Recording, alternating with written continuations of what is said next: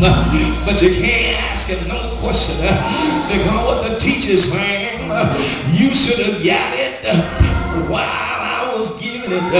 It's not time to be answering no question because now it's testing time. Now I'm in the room, but I'm not going to answer no question.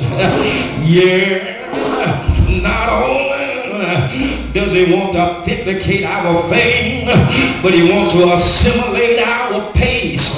Something that happened in our lives only come just to slow you down because a whole lot of people are in too big a hurry trying to get there yesterday instead of learning how to wait on the Lord.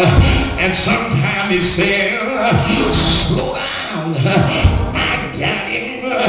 Don't break the speed limit, but just learn how to wait on me, because they that wait upon the Lord shall renew our strength. Some of us need to slow up and trust him when you can't trace him, and decide all things works together for the good of them that love God and are the called according to his purpose.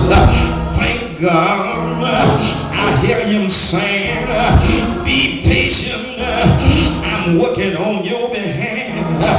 Yeah, slow down, I got it under control. And what patient is what I call happy waiting.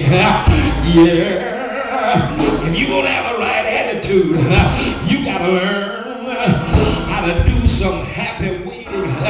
It didn't happen when you wanted, but have some happy waiting so you can have a talk with yourself and say, I don't know when and I don't even know how, but I know the Lord, he will provide. Happy waiting. Said, be not dismayed, whatever the time, God will take care of you. Yeah, happy waiting. Wait with a smile, wait with anticipation. Yeah, and I know here today some of us are in too big a hurry, but I hear him saying, I want to assimilate your pace. I want to get you in the right step. You know how it is. You started out late for work and tried to make up the time, and everybody else wasn't speeding like you. Folks got in front of him and made you upset because they made you miss the red light, and instead of being happy, you got ready to cuss. You wanted to throw him the finger, but when the red light changed and you got a few blocks up, an accident took place, and that said to you, if it had not been for the red light stopping you, it could have been you in the accident. Yeah, he wanted, number one, authenticate our faith. Number two, he wants to assimilate our pace.